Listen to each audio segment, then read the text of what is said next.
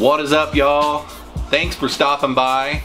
If it's your first time, I'm Jeffro, and this is Jeffro's Fishkeeping.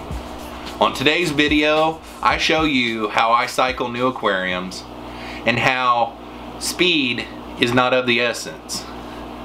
Most of the time in new fish keepers, they go to the store, they pick out an aquarium, they pick out filtration, they pick out decorations and substrate and chemicals, and then they pick out their fish and they go home and they set it all up and they put their fish right in. And that's not right. You're not supposed to do it that way. And today I'm going to show you how you really should do it and how I do it, and hopefully you guys enjoy.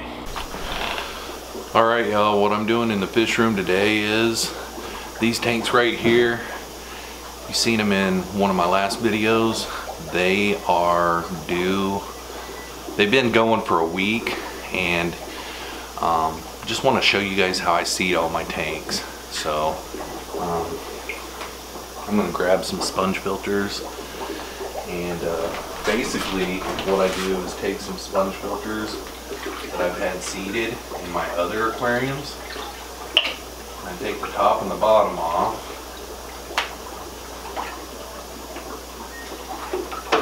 Then if you can see this tank right here, you just take it down in there and you squeeze it out. This one was in bad need of being cleaned out. The only bad thing about this one is it was in a hospital tank, so it did have some meds in it. But I am going to change all the water in these today too. I basically want to just try to seed all my aquariums, and my best aquarium in my whole, out of all my fish rooms, is one that I seeded for probably about 6 weeks, and it does better than all my other aquariums. It seems like I'm always fighting something with all my other aquariums. But that one seems like it is just pretty much golden. So basically, you do a sponge change, or basically you do a sponge cleaning right into your aquariums. And in about an hour or so, your sponge filters that are in there, they suck it all up. And there's no worry about ammonia spikes in these tanks right now because I don't have any livestock in them. This is only a week into having the water in the tanks. After the water clears here in about an hour or so, I'll do like 75% water changes. And then next week, do like a 75% water change. And I'm not doing this to necessarily speed up the process. I'm basically doing it to clean my sponges in my other tanks while putting some beneficial bacteria in these other sponge filters. I ordered all new sponge filters for all these tanks. So I'm going to do this on all my intake sponges and all my sponge filters that need cleanings. And I won't bore you with all that. I'll probably time lapse through all.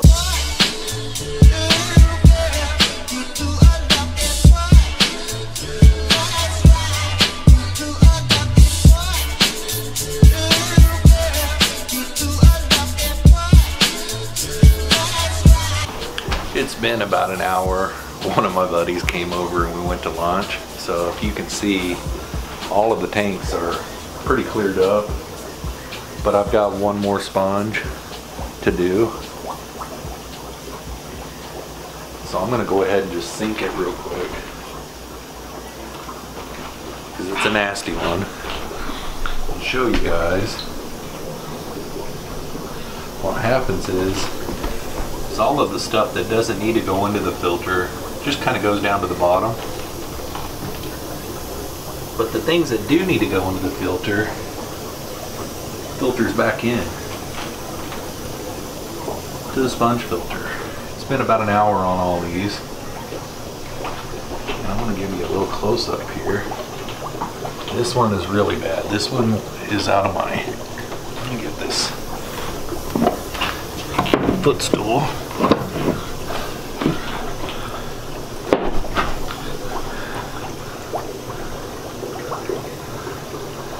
I'll show you this one. This one's out of my crayfish. And it's really bad. It should have been done already, actually.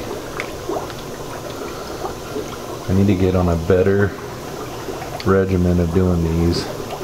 Somebody I was seeing recommended once a month. And that's what needs to happen, but if you do it with your water changes, it's not that bad. So like just rotate them. Probably wouldn't be a bad idea if you did them once every 2 weeks.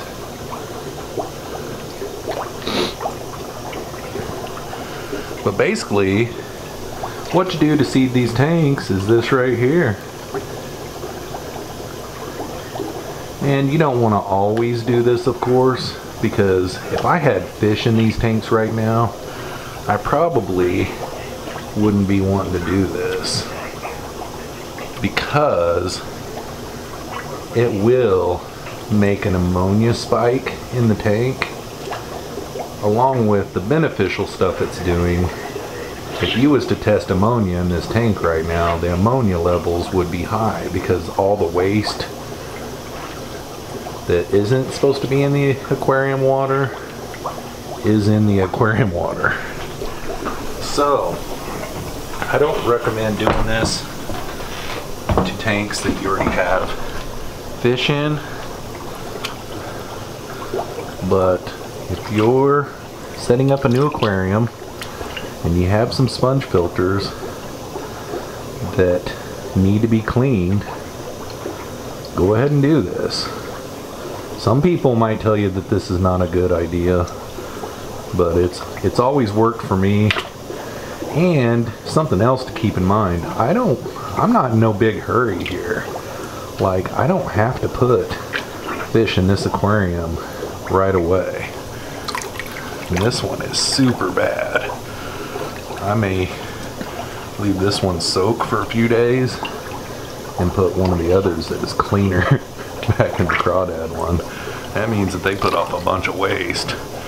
But I have had that tank set up for a couple of months now, and haven't ever cleaned out the filter, so it's pretty much my own fault. Anyhow, I'm gonna finish up on this and let the tank settle and do a water change, and then I'll check back in with you guys.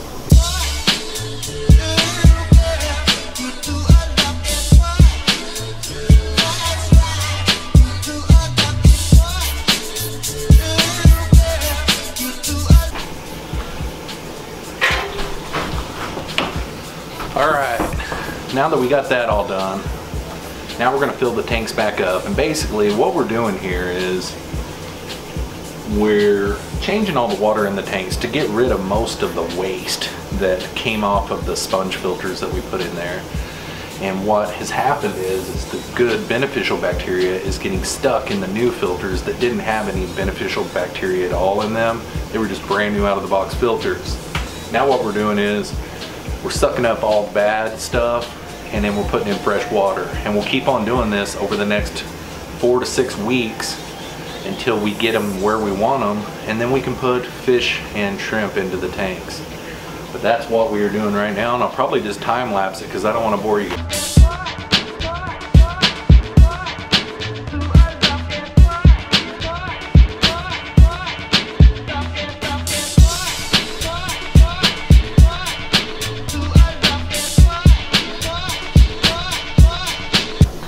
Alright guys, took about an hour. Yep, right at an hour, straight up an hour to change the water in all of these and you know, drain it and fill each one.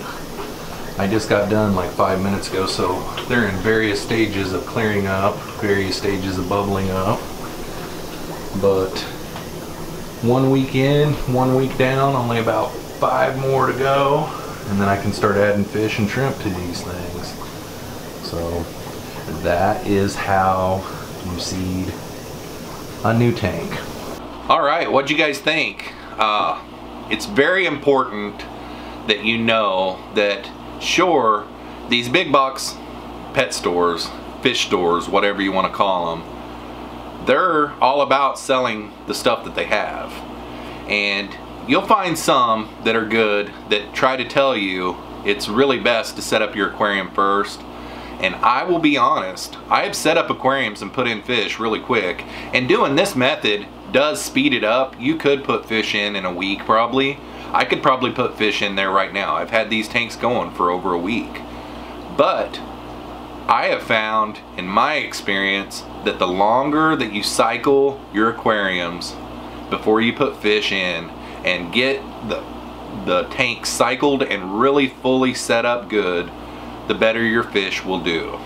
The better your water quality will be, the better your whole ecosystem goes.